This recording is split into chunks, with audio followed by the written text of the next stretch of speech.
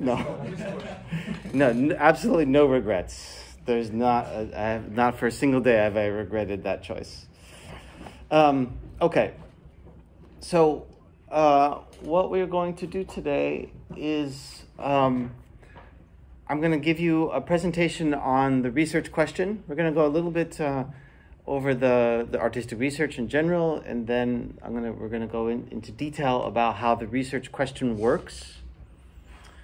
And then at 10:30, we have a presentation from Miriam Iris from the library here. So she's going to talk to us a little bit about the resources we have available to us, which you are going to be using. Did everybody write their motivation and some questions for their research? No. Well, could be more elaborate, I think. Okay. But, yeah.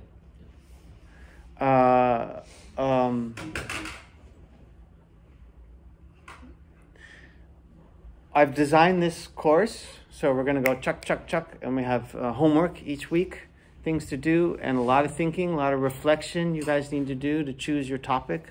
So in a way, this is an important moment to be triangulating what you want to do these couple years. So we need to keep that moving. It's not a thing that you can just fill in, right? So like the deadline for your proposal is December 2nd, but you can't write it on December 1st because you have all this work to do. You have to make a recording, you have to do some interviews. So we have to kind of keep the ball rolling. So that's all I will say about that. At the end of the class, I think I'll have to leave 3 minutes earlier. Would you like to do your push-ups now or later?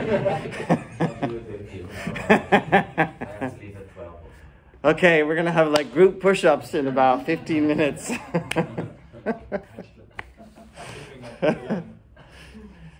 Then you get to do 20.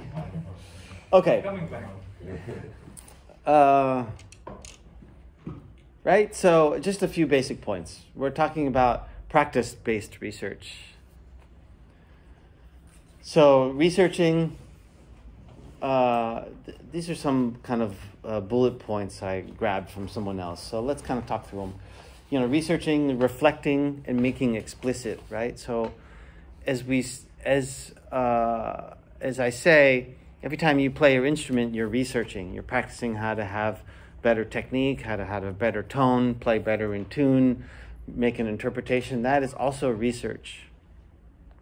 But making it explicit is then the part of artistic research, or the full definition of research. So that means you're not only are you doing the research, but you're making it explicit for yourself and for others. So this is why you're going to write a thesis, is to tell us about your art and the things you've discovered, things you've learned, and the things you've developed.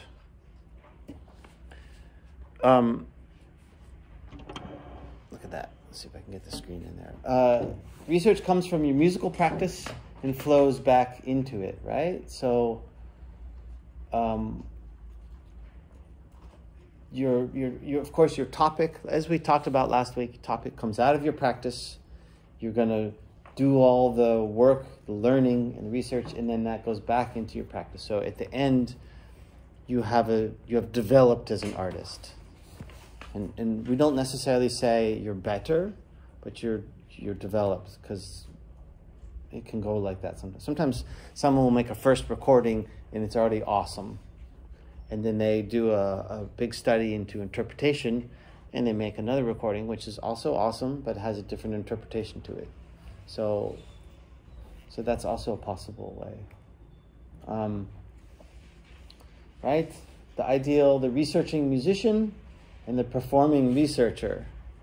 So as a part of your research, you're going to have to perform. So we are making a recording, a reference recording at the beginning, and then after you're at the end, you're going to have another recording. So you're going to perform your research. Those of you who might have pedagogical researches, then you might have a method, teaching method, which is then a second version of that. So that can also be your quote-unquote performance. Integration with your main subject. You know, again, we talked about this last week. The research definitely, as a matter of fact, this is going to be your homework for this week, is going to take your research topic to your main teacher and interview them about it. So you have to get them on board. And you guys are going to be part of the generation of students who's going to start convincing all the teachers here how awesome the research is. Because right now that's pretty separate, but we need to get that more integrated. Where I teach in Rotterdam, it's really, the main teachers are really involved, and they're at all the exams and feedback sessions. And they really get excited about it too. So this is what you guys are going to do. Practice-based results should be noticeable in your performance, measurable. We talked about that. Measurability, that's is why we do the 2 recordings. The first recording and the second recording. Not only do you talk about it, but you're going to show it. So we listen to the recording and we see, wow, that interpretation is much clearer, or is really different than where you started out. And then your goal is to become a better, more interesting, and more independent artist. I really like the word independent here because it fits with this phrase that I always say, which is that artistic research is that process that turns craftsmen into artists, right? So you're going deep into some subject which is close to your heart, and you're researching it and you're developing it, and then at the end, all of a sudden you become this expert in that topic, which no one else is an expert in. And so, you know, when someone's making an ensemble or whatever, they see this knowledge and they say, wow, that's really interesting, this person's approach to orchestral excerpts, or to Tchaikovsky, or to their creative process. And I want to have that vision on my team, because that's going to make my team stronger, right? So you guys you're becoming specialists with this process, and that's gonna be something unique that you have. Just to go over the no-go areas, right? First of all, musicological research. It's not what we're doing. It's what these guys are doing, because they're musicologists at the university. But we are doing artistic research. So, and as I always say, there's a lot of musicological tools, which we are using.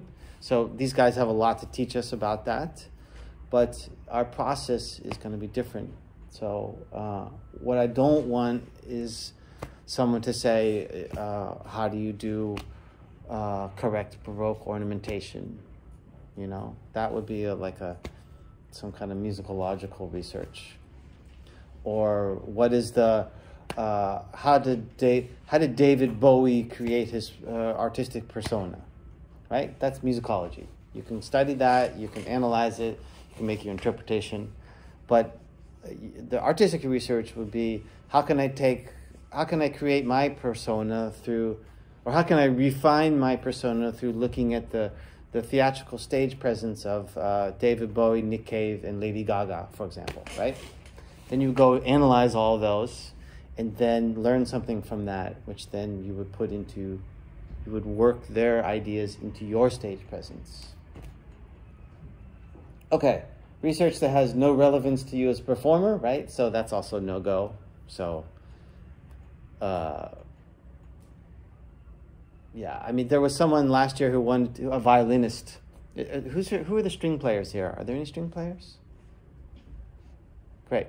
So there was a violinist who wanted to study the you know how the violinists have this dot on their neck, right? Because the whole, and she worked in like a science lab, and she said, I want to research that dot and see what the cause of it is and all that, and her mentor was like all for it. It's like, wow, this could be a really great research, and for us to learn something about that. But indeed, it would have been, but it was, first of all, it was science, and like science will bury you the minute you want to try to do science, right? Because it's really technical. And I just couldn't find the relationship to her art, Like, what would that mean? I mean, okay, maybe then she would then use the violin without the chin rest or something. I don't know. It was just too vague, unclear, and wasn't researched. So we vetoed that. I don't know. There's some music playing. Jeez, what's that about? Is that you? Yeah, it is. Pretty good. Okay, number 3, therapy. Like I said, your research is not to solve a problem. If you're a violinist and you have body tension, don't research how to get rid of body tension. Because this is where this idea of measurability becomes really clear. Because you might make a first recording of Tchaikovsky's violin concerto, and then you do all your research, and then we get a new recording, and it's better. And then you say, yeah, I did all this Alexander technique and meditation and stuff like that, and look, I'm better. But how do I know that? I can't see I can't see your mind. So, and you also practiced for 2 years, so you might have just gotten better by practicing, right? So this is why we have to put it into a more artistic thing. When it's this, there are also mindfulness, meditation. These are really hot topics right now. So almost impossible to research artistically. Or like focus, right? Let's say I have trouble concentrating in my performances. So I want to do a research. How can I make better focus in my performances? So what do? You make a first recording where you're like, I don't know, looking around, unfocused. And then you make your second recording where you're like this. It's Latin nergens op. Yeah, what is that in English? It's not, what? It's bonkers. That's perfect. Right. So anyway, the therapy, also I had a violinist who wanted to take sports medicine and sport training methods as a way to improve his violin playing. And also it was just really, it was so hard. Yeah, what's the word? It wasn't bonkers, but it was really hard to make sense of it. So just stick it to your art. Keep it to your art and what you do, and show us that, and then develop it, and then show us a new version, and then it's all really clear. Within that world, there's the world of variation, so you have plenty of possibilities. The last no-go is purely main subject. So some people want to get a job in an orchestra, and they say, I want to do my research on our orchestral excerpts, because, I'm trying to kill 2 birds with 1 stone. And then that is something that you do with your teacher. You're learning your excerpts. And so that's not a research. But if you were going to say, I want to compare Berlin, Amsterdam, and Chicago Symphony Orchestra, and I want to look at the way cellists approach Beethoven in those orchestras. Or, for example, this is one I've actually had, a tuba player who he's doing a comparison of Russian and Dutch tuba playing. And his teacher is a tuba player in the Rotterdam Philharmonic. And so then he really goes in and he's developing a real, he's becoming a specialist in the Russian approach to tuba playing and the Dutch approach.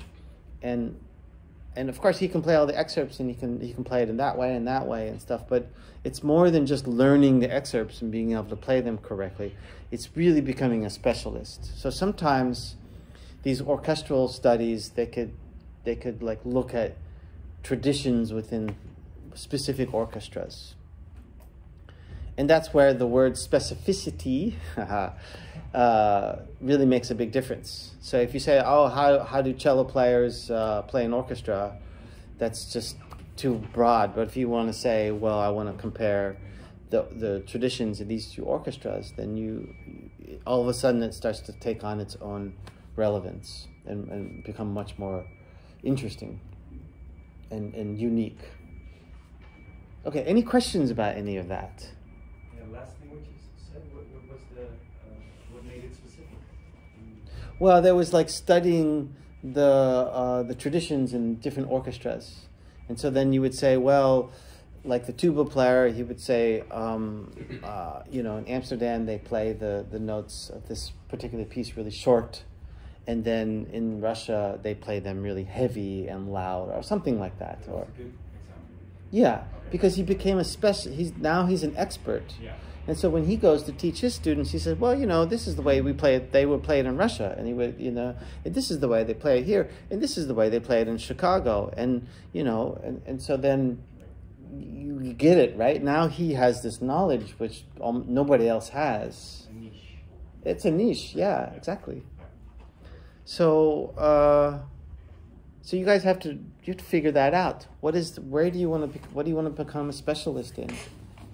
And as I always say, it's not something you want to learn, but it's enriching and going deeper into something which is already in you. Any other questions? Okay, let's move on to the research question. A research question is a clear, focused, concise, complex, an arguable question that exactly defines what you are going to research. Right? So you have your motivation, which is your story. You have your topic, which is the general field. I'm going to study traditional Polish folk music.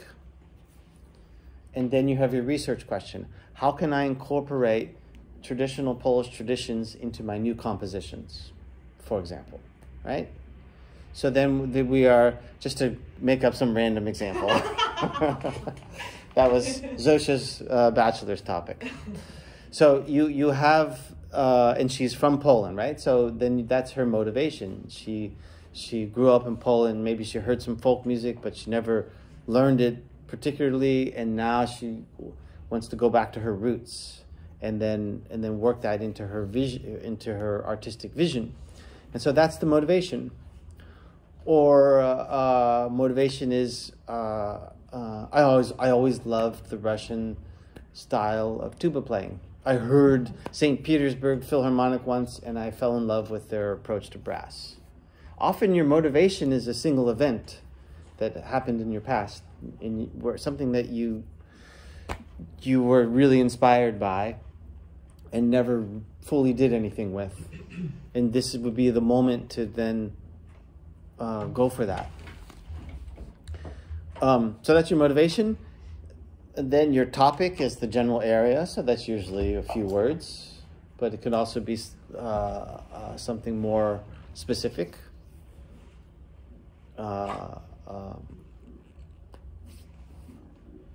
You know, late Beethoven piano sonatas or something, and the tempi between choosing the right tempi for the movements, and then analyzing different performers. So anyway, that's your topic, and then you have your question, which is then very specific, really clear. And we're going to look at a bunch of questions today. The research question for you helps you focus your research by providing a path through the research and writing process, right? So that's the method of your research is going to come out of your research question. And then for others, it helps them understand what you're going to research. And this is the thing, So like, I don't know, I have like, what is it, 80, 100? I don't know, I have so many people I'm coaching now who are doing research. And the first thing I want to do is read the question. Okay, okay, that's what we're doing. Okay, and then once I know the question, then I can understand everything else in the paper, in the topic, or whatever, the methods. And so, like this thing about the research question is helping others to understand is really a thing.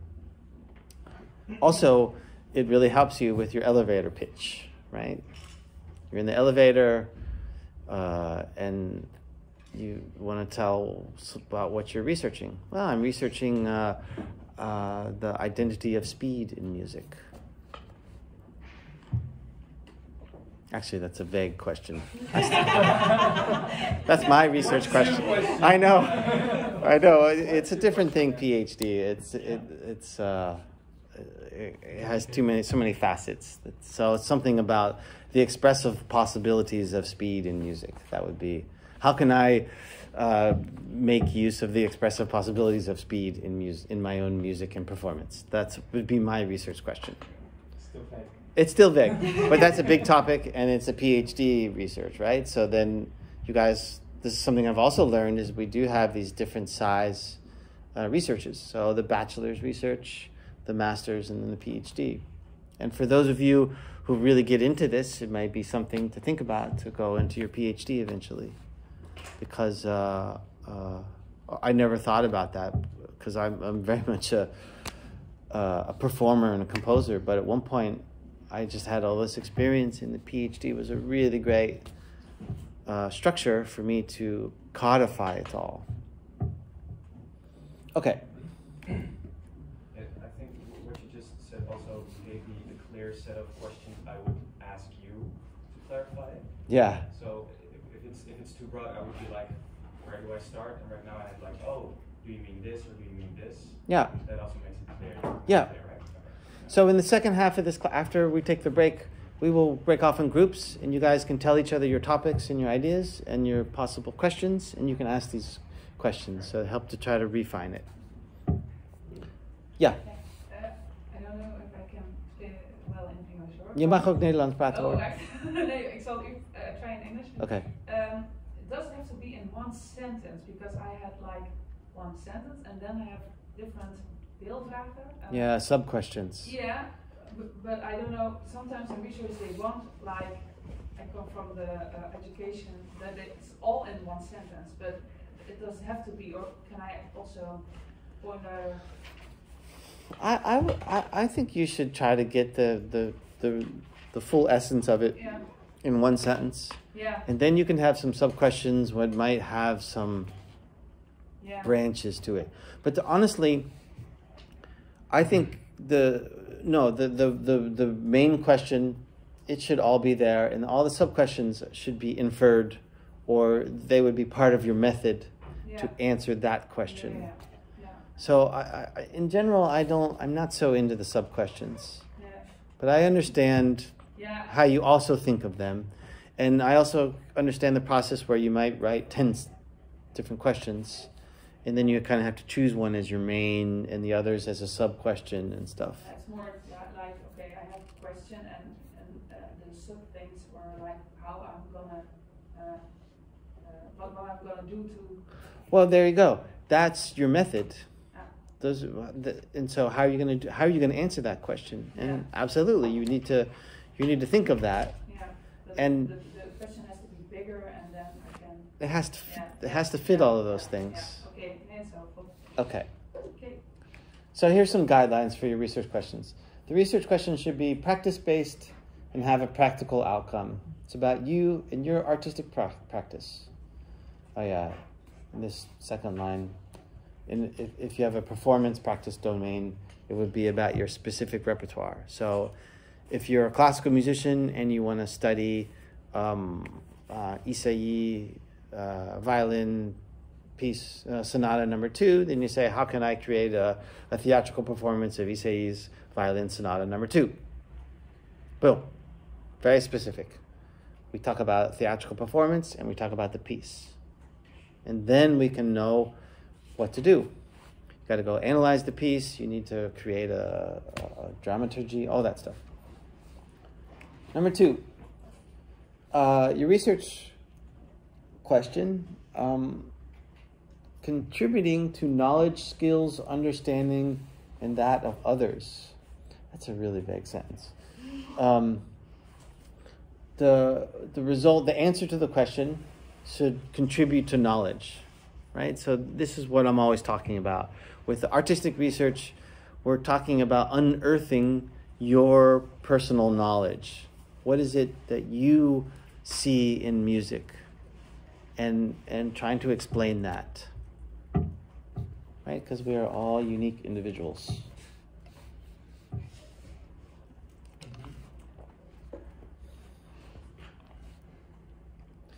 But it doesn't need to be important for other people. It should No. be important for me. Yeah. Myself. Yeah. I don't care if it contributes to other people. No. As long as it contributes to me. That's right. It's, yeah, absolutely. But, yeah, right. There's a lot of artistic research which is just not interesting for me. And then there are some that are. Yeah. So, but if you want to say, I want to do a research into the very first note of every improvisation that I make, right? For example. So then you're researching like a single note, and then you would create a whole, actually that probably would be interesting for a lot of people. So, but I don't know. Sometimes we say you could do a whole research into one note of a Beethoven sonata if there was enough interesting things in there. And that, you know, if it's a piano sonata, then maybe it's not interesting for non-pianists. Anyway, so your question should neither be too broad nor too narrow. So for 2 years. So I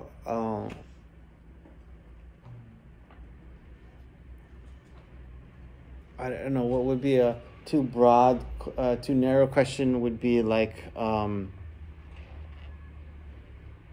how can I cue the downbeat of the beginning of this sonata, right? So it's like that, right? This is something you could do in a week or even one day. But then again, if you want to say, how can I develop an interpretation to the entire Well-Tempered Clavier by Bach? That would be then maybe too big for 2 years because you have 24 pieces and all that stuff. So, so you have to think about it. And I will read all your questions. So we will also kind of find the right size of your question. It should be manageable. So the sources should be findable, manageable, and the methods practically possible. So, yeah, this is the kind of one example. You might say, oh yeah, when I was 10 years old, I heard this Tuvin soloist doing the overtone singing. And anyway, he died 10 years ago, and there are no recordings of him, and nobody knows him, and I can't go to Tuva. And so if you say, how can I incorporate this guy's language into my own performing, it's just not possible because the guy's dead, there's no record, right? So there's just, the information isn't there.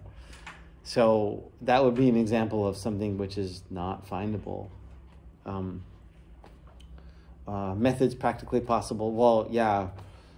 I mean, maybe a silly example would be like, what's it like to sing on the moon or something like that, right? How can I incorporate the weightlessness into my own performance? Well, maybe you could do something like that. I don't know, but in any case, you get the idea. The research question should be clear, understandable to you and to others with clearly defined concepts. Everybody in your field should know what they mean, right? So as you understand, a lot of the examples I'm just making up right now, you guys get it right away because you're musicians, we speak the same language. And so that also needs to be clear, right?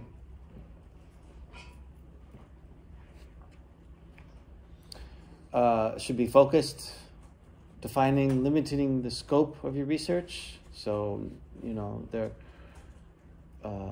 should be clear that there's an end to it, which we'll come back to in a second. Concise, so you don't write a story. So your question is, it shouldn't be 3 or 4 sentences long, or it shouldn't also be 500 words. It's always a really clear, concise form. And we will look at some questions in a minute. The question should be complex.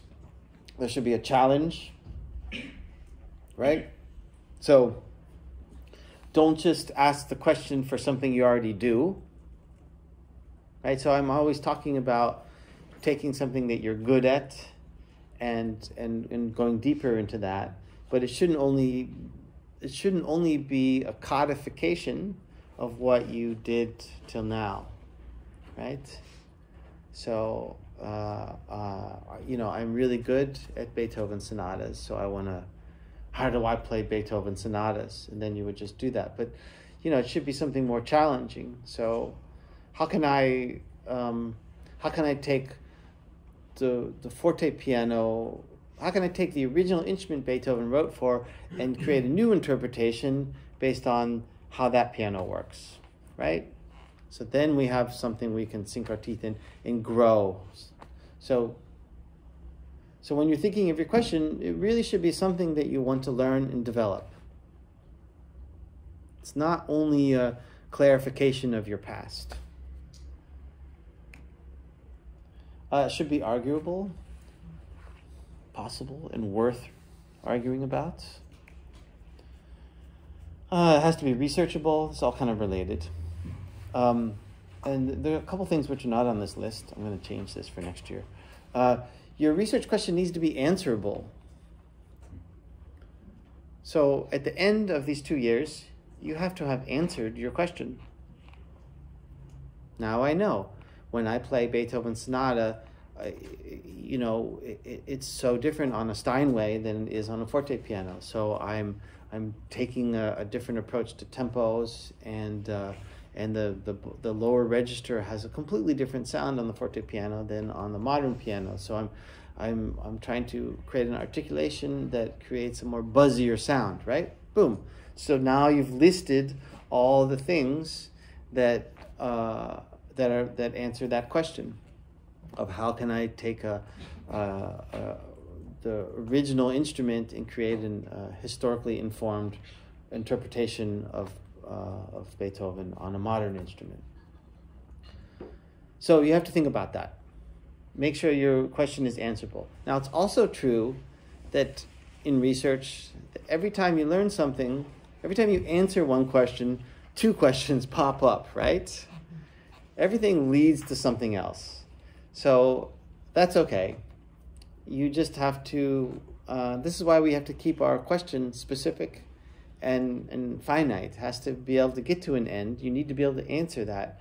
And at the end, usually in your conclusion of your thesis, you will write all the questions you didn't answer and all the questions that came up as a part of your research, which could be next steps for you or for somebody else, right? And you will see that in a lot of scientists. They will say, well, I've now answered, some scientific thing. And then they'll say, but I didn't answer this, and this also needs to be researched, or, like these like string theory. I don't know if anyone reads this like string theory physicist things. It's really great. I love it too. But they always talk about the things they know and the things they don't know. They're like, well, we have some clarity in this subject, but that infers that this may be true, but we haven't solved that question yet. That's like really typical way of talking about it. So that's something for us to keep in mind with our research topics. And also, when you talk about it in those terms, it really shows that you understand the field well, because you know where the knowledge is and where the knowledge isn't, or not yet. Yeah? Could you go over number 9, the arguable one, a little deeper? I mean, it's just like, what do you mean by arguing in terms of that part of the question? Yeah, well, right, so we're making an argument. So like the idea of the Beethoven thing, right? Yeah. So I'm arguing that I'm showing that I can make a new interpretation based on this, the situation in which Beethoven wrote his pieces. And so then you have to talk about why you've made those choices. And actually, that's actually a nice point, because we talk a lot about in artistic research the intervention, right? So if I look at the process of the artistic research, which I've said many times, you have your like we said, you have your motivation, your topic, your question. Then you make your reference recording, Then you do all the research on the basis of that. You get feedback, you reflect upon it, and then you do interviews, you do experimentation, you study some scores, you read some articles, you listen to some recordings, and then comes your intervention. And that's where you say, I've decided that I'm going to play this piece slower, and I'm going to do a different articulation in order to answer that question. Right? So now you're arguing, and so that's the intervention is where you take decisions.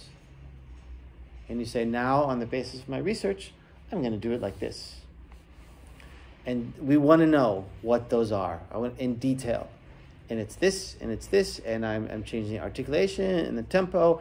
And when I play in the upper register, I play with a lighter touch because the pianos didn't sound, whatever. But it's all based on the research you did, which then you're making the argument of why you did that. So we're defending ourselves against someone that may say, hey, I've been playing this Beethoven piece for the last 50 years and I don't understand, or I don't get why you're doing what you're doing. Yeah. And you could say, oh, well, based on my... Exactly. Yeah, I mean, arguing is, maybe it's a little... that has other connotations. Yes. But it's maybe explaining. Okay. Maybe explaining is a better word for this. Evoking or something. Evoking could be, yeah. Right. But, I have a question about the recording thing. Yeah. So it's a clear example of, yes, I'm recording something that I'm doing right now, and I record it after 2 years, and I see how I improved based on my research. Yeah. But what if my research does not require me playing something? Then you have to change the research question. This is why we have to make the recording. It's because well, two things. First of all, you have to place yourself in the research question, right? It cannot be a musicological question like what is the harmonic language of Brahms, right? That would be a musicology study. But then how can I take Brahms's approach to harmony and incorporate that in my compositions? That would be artistic research. So then literally you have the word I in your question. Mm-hmm. So that needs to be there, and then you have to make a recording. What? Well, that depends on your question, right? This question, for example. How can I integrate elements Okay, of Brahms into so I'm a my composer and I want to incorporate Brahms. So what I do is I take the last piece I wrote, and that's my first recording. And then you would think about what you do harmonically. You would ask some composers, what did you think about my harmonic language in this piece? And they say, oh yeah, well, or even better, you would say, how would you compare my harmonic language to Brahms's harmonic language? And then they would say, yeah, well, you do this and you're too modern or whatever, And then on the basis of that feedback and the basis of your own reflection, you would say, okay, I'm going to analyze his symphonies and, I don't know, some chamber music pieces to understand that. And then you would compose some new music, which would use that. Now, in the case of a composer, or maybe in 3.0, where you're making things, it might not be one piece at the beginning and the same piece at the end. But in that case, we might be looking at some aspect of your music, which is apparent in the first recording and also apparent in the next recording. Like in the case of the composer, you would have a chamber music piece for your first piece, and then your final piece might be a piano sonata. But what we're looking at is the harmonic language. So we have to kind of sort, depending on your question, we can see what the right first recording would be. So it's a kind of a different thing for everyone. Okay?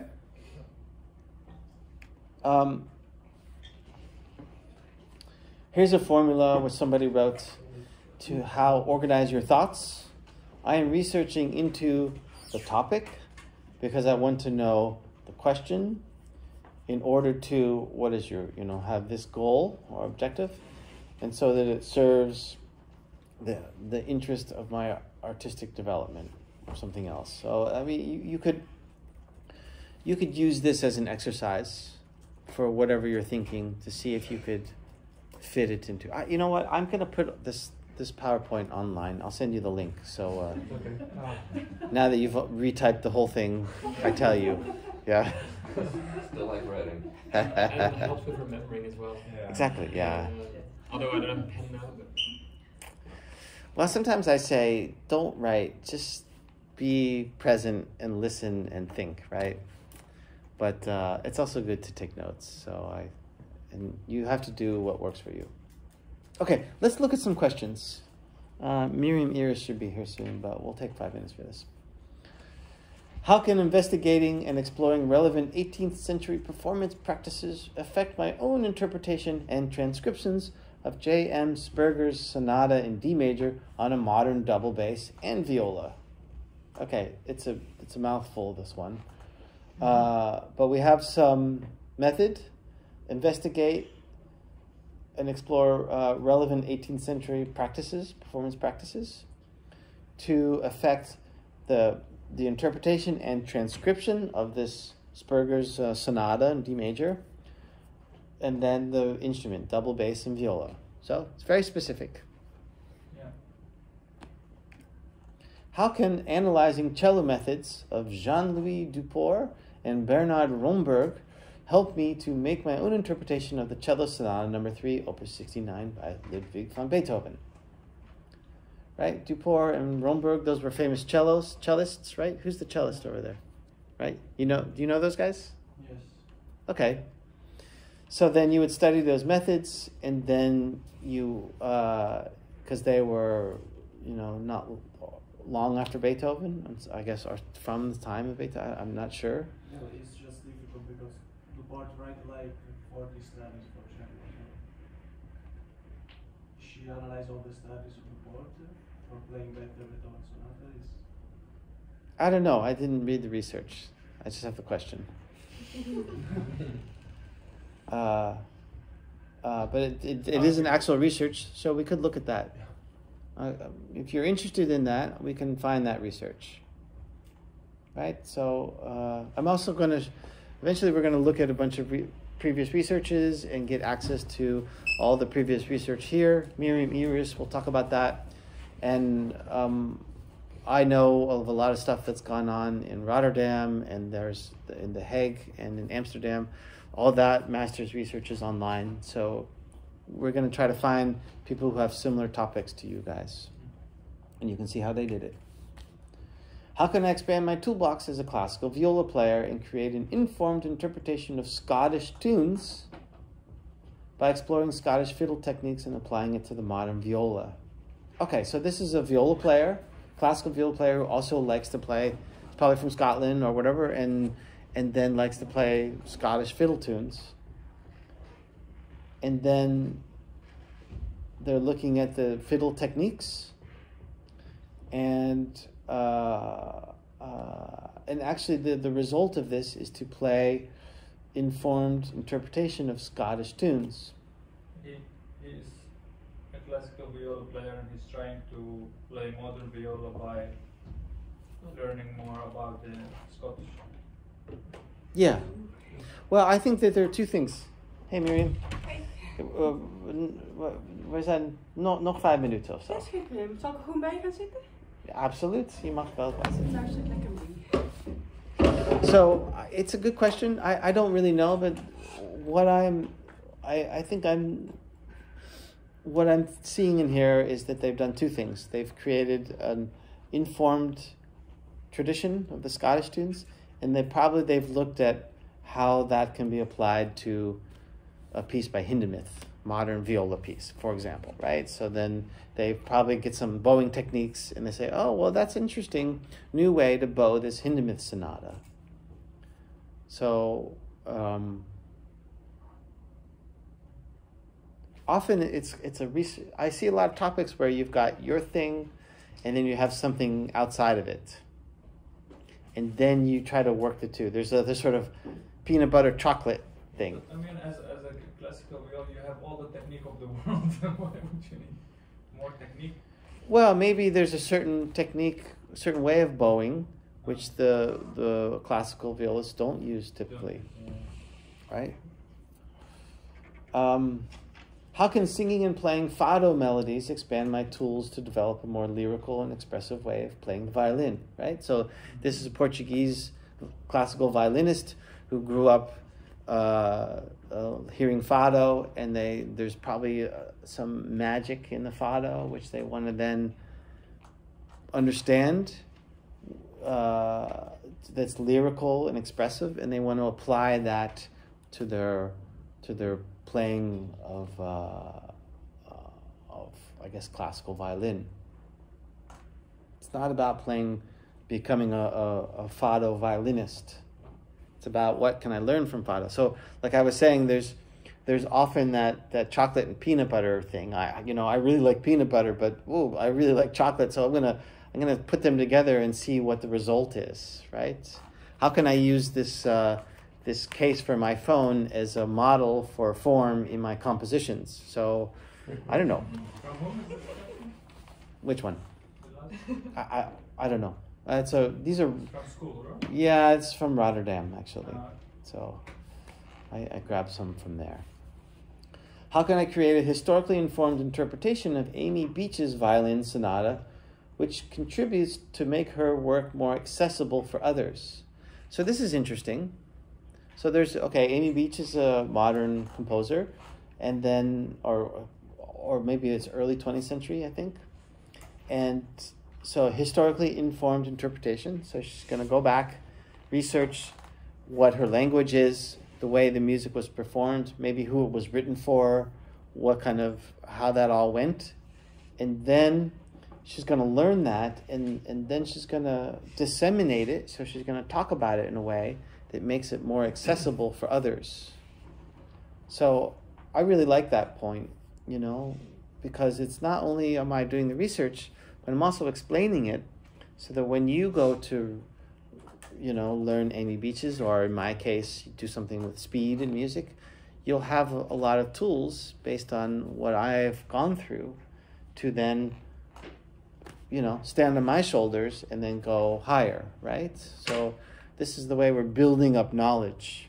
So Are we here learning more about Amy Beach's violin, or we are learning about how you create historical informed interpretation of something? Both. Yeah. Okay, here's the tuba one, which I kind of talked about. How can I understand and apply the performing style of the tuba in the time of the Soviet Union concerning the 11th Symphony of Dmitri Shostakovich? Right, so here we have a specific piece. We have a style in the Soviet Union and, the tuba part.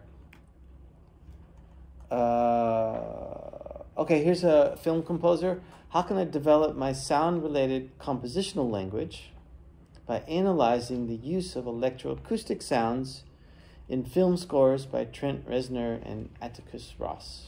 Right, Trent Reznor, 9 Inch Nails. I guess he made some film scores. And they want to then take that into their electroacoustic pieces. So you study you have your piece, your first piece, you study their pieces, you do some tests, and you come up with a new piece which was influenced by that. How can I improve control in my rhythm and bow technique through body percussion and body movement? Okay, so this is some string player, and I guess the rhythm and the bow technique is sloppy, and then they really like body percussion, so they're gonna do a bunch of body percussion exercises and apply that to the way to their bowing. So now someone should say, yeah, but isn't that correcting a problem? And you said it shouldn't be correcting a problem. Should go to what's her name? Musical embodiment. Ah, right. Well, indeed, if it's just improving your rhythm and bow technique, it would be shallow. So I'm assuming that this research went much deeper, and maybe this was the first version of the question. So that's also a thing. The questions, this is also a really interesting one. This was a student of mine. How can I play Emmy Frenzel-Wegener's suite and minuetto for oboe and piano in an informed way by carrying out a performer's analysis based on a thorough analysis of her pieces and archival research? So this is a Dutch oboist, and she wanted to do something with female composers. And she found this obscure Dutch composer from the beginning of the first half of the 20th century who wrote this oboe piece. Actually wrote several oboe pieces. And they had been played by several oboists in the last 10, 20 years. And the recordings were in an archive in The Hague. And so she got the piece, she started learning it, she analyzed the piece. You know, how does it work? But she also, now I'll come back to that, she also did a lot of archival research into Emmy Frenzel-Wegener. So she went to some libraries, she found some letters and a bunch of photos. She found a little card which from Boulanger, who she studied with in Paris. So, you know, all these, what we discovered was that this Emmy Frenzel-Wegener was, you know, she fits in a long line of people who studied in Paris, you know, like Piazzolla and Philip Glass with Boulanger. And we are always talking about these men who went to Paris and studied with Lydia Boulanger and became these great composers. But here we have a great example of a Dutch woman who also did that. And why aren't we talking about her? So there was a little bit of this, shining a light on this character or this composer in the past, and bringing, you know, putting it all together into a research.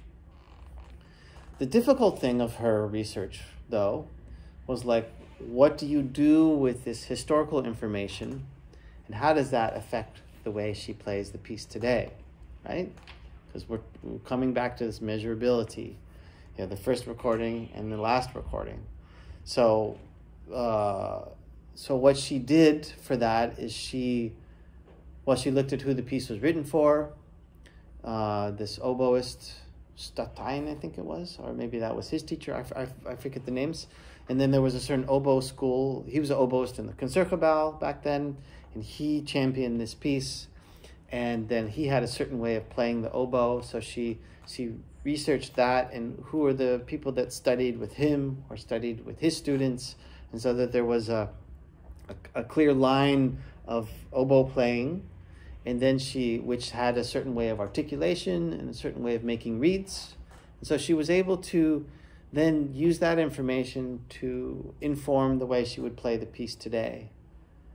But there were a lot of different themes, also the women composer, and there were all these different, it was complex. And anyway, this is going to be published in the next month or two, and you guys can look it up. But how did she know how they played it? Is it really so clear in how it's written out that every player have written the... Absolutely not. She, through interviews and analyzing recordings, right? The piece was just, you know, eighth notes and quarter notes and 16th notes with a dot or whatever. It's not like it's not really old piece. No, I think it was written in 1950 or 1940 or something. Oh. So, yeah, was not so far back. Okay. Yeah. Thanks, please. Exactly. So, and this is kind of typical. So you guys might have a subject which has a lot of different facets to it. And that can take you into some areas where you don't really know what the relevance is, but it might be really interesting for you. That's something I really understand from my research. I got really interested in time and the way we experience time as a part of my research into speed. And it's just way too much, and it's a huge topic. So I'm grappling on how to bring that all together into something that's clear and specific. Okay. Let's just... Oh yeah, here's another one which is interesting. How can I demonstrate the relation between ballet and viola by analyzing my movements when dancing ballet in playing viola. So this is a violist who was also a ballet dancer, and she wanted to play in orchestra. And there are a couple, 5 or 6 famous ballet pieces for orchestra, where the viola is accompanying a solo. So then she looked at the choreographies of those ballet, and and then she would learn those, and then she would play the viola, and then something about the timing of the body would influence the way she would time the phrases. And then, to go really creative, she made her own choreographies to the music, and then danced it, and then used that to create new interpretations. So it was a really great, both like a kind of typical historically informed interpretation, plus a creative new interpretation method. So that's another thing which I want to tell you guys is leave some space for creativity in your research. And it may be, usually that's the best when it kind of happens at the end. First you do all the research and all that stuff, and then come up with your creative solutions at the end. But definitely leave some space. Okay. I will put the rest of the questions online. I'll send you this PowerPoint, and then you guys can look at that. And if we want to talk more about it, by all means. Are there any questions till now? Guido. Does there have to be some relevance to others, or is it only applicable to you and therefore interesting for you? It doesn't have to be conceived as relevant for others. Right. But, when you talk about your art, that is going to be relevant for others, right? But it doesn't have to be structured so that it's for other people. Yeah. The first question on this page is a master's research? Yeah. Yeah. But isn't it a bit like, because she wants to play only one piece in an informed way. And she spent 2 years on that. Yeah. Yeah, so she went pretty deep into it. And that's why all these different facets were there. Like I said, you could do 2 years on how to play one note, if there's enough to do with that one note. So this is kind of, it depends on you guys on where your question is. Yeah. Yeah. At the same time, she probably went off and did other things with her teacher and other excerpts and. Absolutely. It's not like it's. Wasn't the only thing she did for 2 years. Right. Exactly. Right. Yeah. And it could very well be that you don't want to have something that is going to drive you nuts after a year. Like, I still have to play the same damn piece, So in her case, I mean, there were some other pieces by this composer for oboe, so she also looked at those, and she kind of got into this historical research thing. So she kept it interesting, and then the playing was just one part of it. So, but for all of you, don't lock yourself into something. Don't lock yourself into something that you think that you're gonna want to move on past in the next 6 months. But I found what you said about her research more interesting about what I perceived from her question. That she wanted to shed a light on this artist that's Yeah.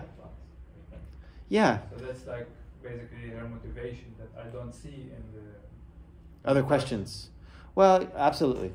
So maybe some of them are more matter of fact, and some of them have more roots or other inferences or connotations. Yeah. So. Okay. Yeah. These are all examples from Rotterdam, I think. Yeah. Yeah. Yeah. Because I can show you later, I'm from the library, hello, and I can show you later the master's thesis from our students here. Great. Which might be of interest for you, and they are all online at the student portal thing. So if you would like to have other examples and read whole theses for ideas or for some inspiration, I will show you that. Awesome. Yeah. And I need to get those questions too and work them into this PowerPoint. Okay, yes. It's weird to be showing Rotterdam, but anyway, I also teach there, so it's the same. It's the same me. So Yeah. okay.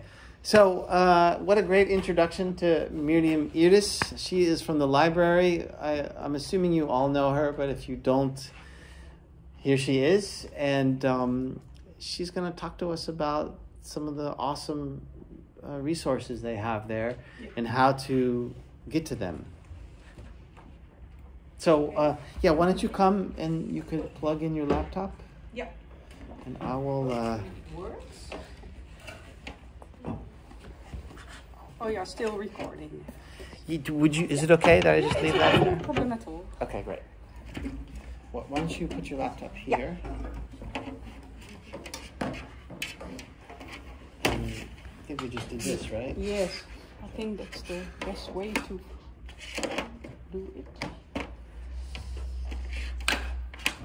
So we'll have a presentation by her, and then we'll have a break. Yeah, I will keep it short unless there are a lot of questions. I have to leave at 11, so I hope that's Okay. very short. If you have to go, you can go. And he's recording, so if you will miss a part, you can look it up later. Or ask me, come to the library. Yes. She's very accessible. Okay, hello, good morning. Do you know the library? You have been there already? Okay, that's great. So I'm, oh, it doesn't work. It's coming. It's coming, it's a bit slow. Ah. Okay, oh, the cable's out. I'm going to ask you for all my lectures. She laughs at all my jokes. Yeah, there we are. So this is the library, but you already know, understand? My name is Miriam Iris, and I will give you a short introduction about the library services and about a few databases, how you can search, where you can search, how it works in the library and how it works outside of the library. Okay, 3 pictures. Now, you can study in the library if you want. There are several study places. You can come there with your own laptop or bring or use one of these devices. A shot of our books. Now, that speaks for itself. You can have a rest at the library if you have had a long day with your following colleges and research. I've taken many naps on those big guys. Yeah. When was it? In what year? Yeah, I was not in the last. It was like 2 or 3 years ago. 2 or 3. Okay, then I was there already, but. Well, somebody said, "Oh, you're snoring too loud." Oh, was that you? Yeah. Sometimes I have to wake up a student. Then I found another place. Nice. Yeah. Okay, you can also snore in the library. No problem at all. It's in the other building at the top floor. So, okay, 2 main topics for this 20 minutes. First, I will tell you something about the collection, that you might have an impression what's in it for you, what can be of interest for your research, and how you can search for resources. Now, first, I will start with our collection. Now, of course, in the library there are books. Books and sheet music. Our main focus is on sheet music. The sheet music is categorized per instrument, solo instrument, instrument with accompaniment of piano, but also chamber music. We also have a jazz and pop collection, but that's a bit smaller than our classical collection, because I think classical is the main part. It's more long history, you have to go. And the jazz and pop titles you can recognize at the yellow label. You cannot see it here, but if you see a yellow label at the back, then it's a jazz and pop title. So that's our sheet music. We also have literature about music, but also literature more general. The literature which is about a specific instrument or about some soloist in a specific kind of field. For example, a famous violinist. That book is stored next to the sheet music about violin. And the same goes for all the other instruments. But if the literature is more general, like history works or books about musical style, dictionaries, or more psychological titles, how to deal with stage fright, or about Alexander's technique, all that books are set apart. And if you cannot find it, you always can ask us, and we show you around. What also is good to know, what's also good to know, is that what you see in the library is not all we have, because we also have a storage and a basement. Our collection is larger than you can see. So if you cannot find immediately what you are looking for, please come to us or look it up in the catalog. And because maybe your book, your title is at another place in the basement, and then I have to go there and pick it up for you, and then you can get it. And what is also good to know is that if you are missing a title, you have found a book which is really of interest for your research or just has your interest anyhow, and the library isn't in the possession of the book, you can ask the library to order the book.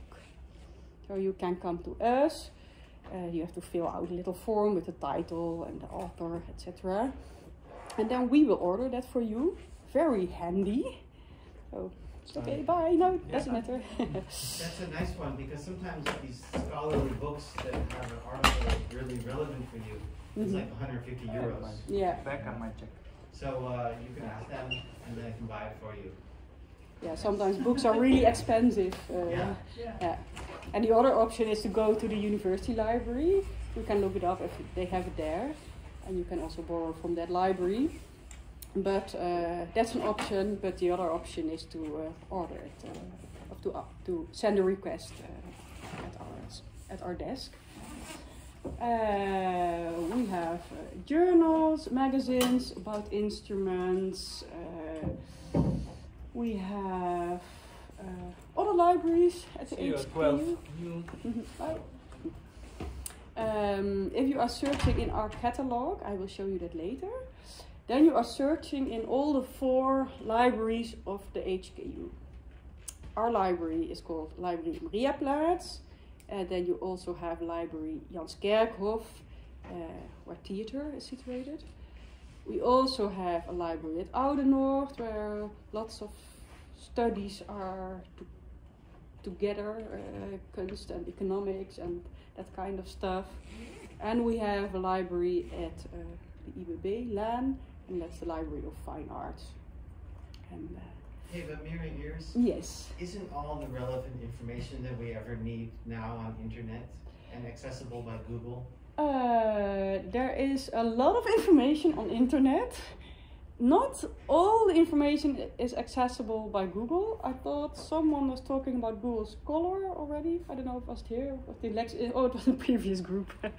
But there is a lot on internet, but not everything is full text accessible. Sometimes if you're looking things up in Google Scholar, you will get the first 3 pages for an impression. That could be handy. Then you know what it is about. You can get a feeling if it might be of interest for your research. But then you cannot read the full article. And I think at Google Scholar there are also links which link you to libraries who are in the possession of that book. So you can follow that line or follow our line and ask us for the book. So to come back to your question, there's a lot of information on Google. not everything is full text accessible, and the second thing is that sometimes it's difficult to filter because there's an overload of information, and then you really have to be critical. What's in it for me? If you have filled out some keywords in the browser, you have to really be critical and think, okay, what is this article about? Who is the author of the article? Is he an expert in his field? Does he work for a kind of institution? Or is it rather a kind of hobbyist who is writing a blog out of his own interest, which could also be interesting, but maybe it isn't doesn't have the same quality as an article which is scholarly peer reviewed. So ask yourself the question, who's the author? What kind of institution does he work, he, she? For whom is he writing this? And also, when did he wrote this article? Did he wrote an article in 1999? Maybe that's a bit old. I think insights change, develop during time. So maybe there is more accurate information about this specific topic. So keep that in mind. When did this person wrote the article? I talked about the university library already. I think I've said it in the main introduction as well, that you can become a member of the university library for free. It's really nearby, you can walk. So and I studied myself at the university library, and I love the collection there. A lot of books, less sheet music. I think if you are looking specific for sheet music, you better can come to our library. But if you are interested in more scholarly literature, you really have to go there and just walk through the shelves and look at the books, look up things in the catalog, and you don't have to read an immense collection of books there, but just grab some books, read a few pages, look up at the index, and get a feeling if the information is related to your own topic, if it might be of interest for you. And yes. That's Utrecht University Library? Yeah. Okay. Yeah, it's okay. Yeah, it's a Utrecht University Library. It's at the Drift 21, I think. So are the two HKU library and the Utrecht library, they're like totally connected, so we can use your library? No. It's, as far as I understand, if we want to use the Utrecht library for the students here, we have to go there, right? Yeah. Then we can sign up for it? Yeah, they are not connected. Now they are connected in a way that we have an agreement with the Utrecht University Library that our students, the students of the HKU, can become a member for free at the Utrecht. I did that last week. It was really easy. It was really easy. Okay, what was it about? Can you tell what you have to do when you? I'm doing a piece, a Brahms Requiem, and I wanted to have some performers analyses. Yeah. And I picked it up. Okay. And they told me how to become a member. Fill in this. Fill in the form, and then online. you get a card, I think. You don't have a card. Okay. So Pete and I are Utrecht University students, so we can become HKU library people? Yeah, you are already HKU library people. That goes automatically. These are not students here. They're university students. They're doing a joint course, so they are participating in this class. Oh, you are? Yeah. Oh, I thought they were all... Only these two. Our university. Oh. So the question is, can university students do the same with our library? Oh, okay, now I understand. I thought they were all... Good question. Yeah, we can talk later. It's okay. We talk later, but I think we have to fix that. We pay. The HKU pays for using the library at the university, but the university doesn't pay us I for. don't know if I need the HQ library, I'm just kind of like getting Yeah. it in Yeah. my head. But But Yeah. yeah. Yeah, but that's a good question. I come to that later. So that's about the university library. What is your study? Do you study musicology or? musicology Okay, with a music education focus. okay, the master's program. Yes. Okay, Yes. nice. Yeah. And as well as Pete is too. Yeah, and who's the other person? Oh, you. Okay. Yeah, I studied there a long time ago, in 2004, 2002, 2004, 6. Okay, we have recordings, CDs, but the collection is a bit old-fashioned because we aren't working on that anymore because we now also have a streaming service. And that might be of interest if you would like to compare pieces. For example, you are interested in what was the name of that female Dutch composer? Annie Frenzel Wegener. Wegener. And I never heard of her. But Yeah. maybe she is on the streaming service. We can check that later. I don't think so. Yeah. But maybe more common pieces. For example, Mendelssohn or Bach. No, all the great composers you can find there. Henriette Bosmans. Henriette Bosmans. Yeah. I think she's She's probably there. yeah, she's probably Dutch, there. Yeah, famous Dutch female. famous Dutch. Yeah. Okay, that's about our collection. Any questions so far? Okay. How to search? Now there are different options.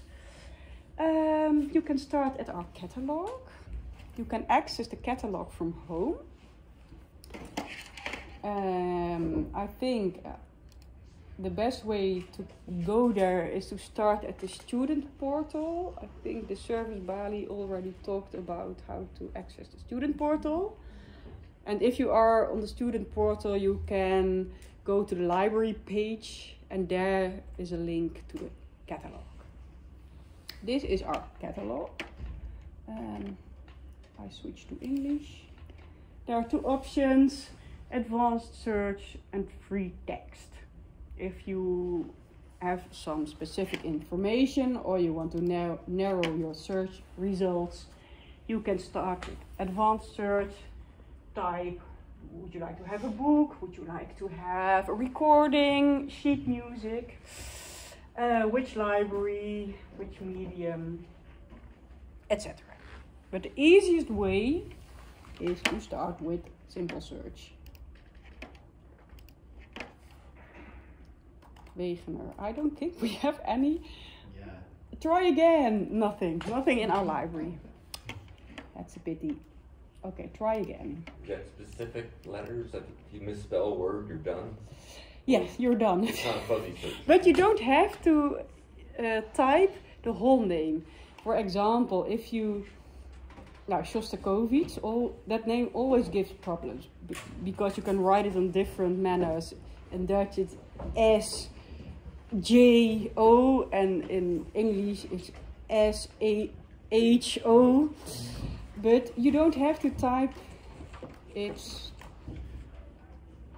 You don't have to type the full word. So if you only type Shosta, you also get results with Shostakovich.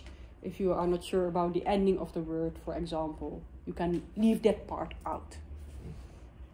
And here you see library. Oh, all the books are in the Mariaplatz. Okay, that's no surprise because we are the music library. And now here you see sound recording, sheet music, book, sheet music. Available, yes, on loan. And available means that it can be in our library, but also in the basement, for example. So, now, just play a bit with it, type some words. I think it, I don't have to show that anymore. You can try that. This is our catalog. The second one, the university library. You two are the experts in the university library search systems, I think. Little bit, getting there. Little bit.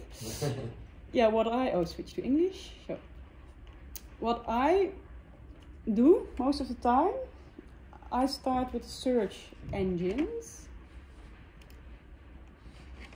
Search worldwide. And start with the WorldCat search. Yeah.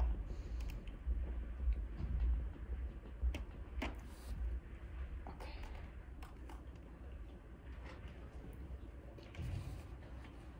Wegener. Now you see. Oh, that's a lot of results. What was the first name of the Emmy. Emmy with A-M-M. Ige? Yeah. Okay. Okay, that narrows the search results. If you add too much information, be more specific. Oh, right, yeah. Yeah, it's an old name. It's an old name? Well, no, my name, but Piet, like it's all the people on the path were called Piet basically in the Netherlands. Piet, oh yeah. That's why I'm just seeing it there. Piet Ketting, you're Yeah. referring to that, yeah. Now you see, you are searching in libraries. Hey, I switched to English, but now, worldwide. If you would only have the results of the Utrecht University Library, you just click on this. And how many results are left? Oh, 39. Okay, nice. So, this is the Utrecht University Library. And you can find a lot of things online as a PDF or an ebook, which is quite nice. That's important, I think, what you're saying right now. Yeah, because I mean, Utrecht University has a lot of, I mean, I guess scanned articles or just things that maybe are only online. Yeah. And there are books that are only physical. Mm-hmm. Both are, you can find them on WorldCat.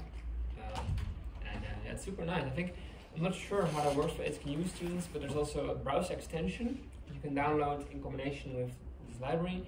Mm-hmm. Which then, if you look at an article online, and they might have it in their library, it automatically says, hey, this article is available in the library, so you don't need to look it up here specifically. But let's say you're on Google Scholar, you find a certain article. I haven't used it that much yet, but I understand that then it refers you to university paper, so it's easier for you to get it and read it. Yeah. Because they have a lot of licenses for like pieces that you normally couldn't read, but well, they have the access to it, so it's quite nice. But you have to be a member of the Yeah. library. Yeah. So a lot of advantages to In this case, when you typed in Wegener, it brought up Christian Wegener, so did it bring up two things? Would you put her name in quotation marks to be a little more specific? Yeah, that's a good one, indeed. Maybe we can... Not to get too deep into No, hey, but my mouse doesn't want what I want. No, you are referring to the quotation marks. If you do it like this,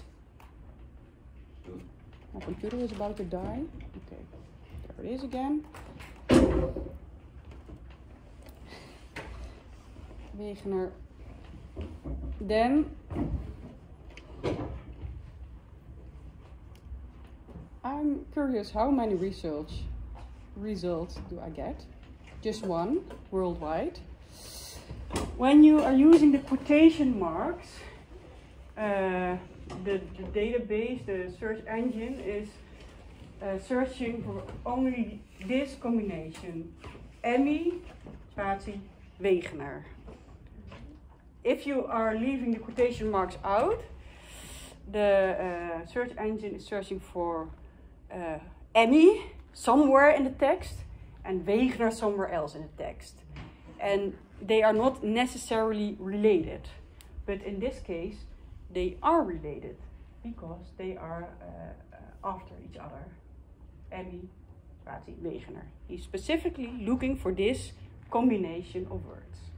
You see, indeed, in the text, Dutch composer, mother of Emmy Wegener. But she, oh, this is about Frenzel Wegener. Yeah, and Emmy is her mother. Okay. Yeah, so that's a good one. Thank you. Time flies, I think. And if you would like to have a break, I have to speed up. Yeah, okay, thanks. Yeah. Maybe I can... Okay, we talked about the Google Books. You can look that up yourself. I would like to show you the master thesis because we were discussing that part already. Oops.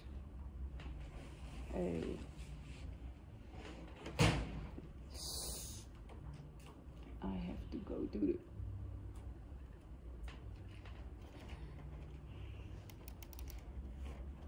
escape. Sorry guys for this. Yeah, there we are. There we were. Okay. Then I think. Yeah, it's back. Yeah. Okay. Don't touch it anymore. This is our library page on the student portal. And this is Library Mariaplaats. And these are the theses of the students. You have to fill in your HKU password. And then you are there. Okay. All these theses, you see, are master theses. And on the left side, you can see now roughly the topics of the research. So music analysis, it's also in English, but it takes a while to switch, so I leave it in Dutch for now. Psychology, popular music, guitar. Now I can click on some. Yeah. Which instrument do you play? Just name an instrument. I can click on it and then see if there's any piano. Okay, click on piano. Where is piano? Here, 31 results. I cannot find the scores. For example, etude of Chopin. Chopin. In the shells, there was not. They were not. No. Okay, and then you're talking about sheet music or literature. No, I don't know how to find this. Yeah, now to show us that's how to use the electronic. To find. No. Yeah, but what I'm showing right now is these theses are only online available. And where can I find them? Because I didn't follow the. Okay, I can start with the student portal. At the student portal, yeah, it's a really long way. No, but I was searching and I didn't. Oh, you're okay. Now this is the starting page, the home page of the student portal. I think you have to go to locatie zaken. Oh, and then that's bibliotheken is also called mediatheken. You go there, click on that. Okay, libraries. Libraries. Oh, you're in the I have. Of course, I have to switch to I'm not English at all. but the other students are. Yeah, this is English locations. Oh, here HKU libraries. And then click on Library Mariaplaats, and then here's thesis. Oh, unfortunately, all these overview of topics isn't yet in the English version. I have to fix that because it should be there, but it's a technical thing. But they are also at the English page, and they are full text readable. So here you see on paper. The theses from last year's students are in it yet, because I think they have to be finished still, I think. Still can find it, but... Oh, you should still can find... There's a difference between the English and the... Yeah, there's a difference in the... I found Also on the English. Yeah, but I found it. Maybe I can... We have it now. Okay. You have it? Yeah. Okay, great. So, good to know. If you gain some information or inspiration from if you would like to see what students have done before, you can look in our thesis database. Okay, the last two short things is the Oxford Music Online. And the Oxford Music Online is the big, large dictionary about music. Here it is. It's like Wikipedia, but on the scholar version of Wikipedia, and much bigger and much more information. And I think, did you use it already at the university library, the Oxford Music Online? I haven't used it yet. Have you? Yeah. No. 'Cause I I've haven't never looked. seen it. I haven't had needed reason to yet. Okay. Yeah. This is a really good online source, this Oxford Music. So when you're looking up a composer or a basic thing or repertoire, take your definition from Oxford Music. Don't grab it from, Joe Smith's blog. Yeah. Something against Joe Smith?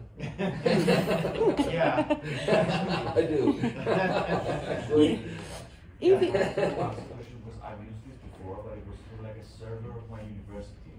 So Yeah. is there any way to... Yeah, you go through and you can sign in via your HKU. yeah, but you have to be in between the walls of the HKU.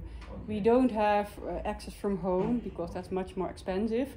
But if you are with your own device somewhere in a building of the HKU, just type oxfordmusiconline.com and right. then you I just went automatically there, signed in. And Yeah. it says automatically signed in Hogeschool HKU. Yeah. So if you're on the HKU Wi-Fi, Oh, hey, this is. it goes to then you get in. But if you try to do it from your home Wi-Fi, you won't get in. Okay, I thought I was showing you right now the Oxford Music Online, but unfortunately not. No. Was it there? No. No, it was never there. Okay, okay. But that's okay. Now we know. I'm talking, you don't see It anything. helps to look at your screen sometimes. Okay, that's sorry for that. Did you mean to show all those funny cat videos? That was really great. Yeah, damn. Okay, the last one, you will even see that, is we have a subscription to Nexus Music Library. You can access that from home. It's a great streaming service it's a streaming service, a lot of records, not only from the Naxos label, but also other labels. And the plus above Spotify or other streaming services is that you can, for example, it's one plus, that you can read the booklets full text. So if you also would have more information about this specific recording, you can have a look at the booklets as well. You can do it from home. You just have to type nexos.hku.nl and then you get access. And then you have to fill in your HKU password, and then you are in. Yeah. Yeah. Nexus.hku.nl. Yes.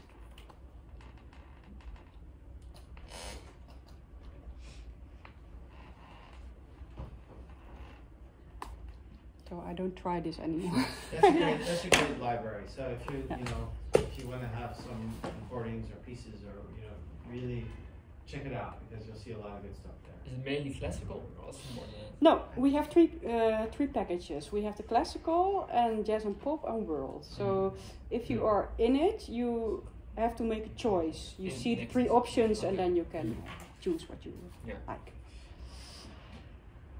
So, are there any questions? If you come up with questions later, you can come to the library. Daily open from 10 till 4.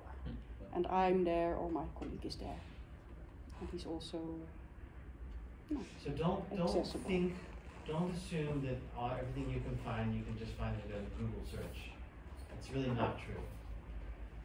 Like Mira said, everything may be there, but it might be on the 343rd page of the Google results. But Joe Smith's blog will be right at the top. So then you'll think, oh, okay, I guess that's the only thing out there, which is really not the case. And like we said about this idea about making an argument, you want to build the argument of your research based on the knowledge which is out there. So you want to get the good knowledge. because it really puts your arguments on strong feet, legs. Yeah, So, exactly. So there's a great resource here in the library. Just go use it, and in the university library, go geek out there, and if you have an afternoon free, go and see what you can find, and this is what you're here for. We also have a lot of sheet music in our basement. What? Just like here, we also have a lot of sheet music, but then in our basement. Okay. Mhm.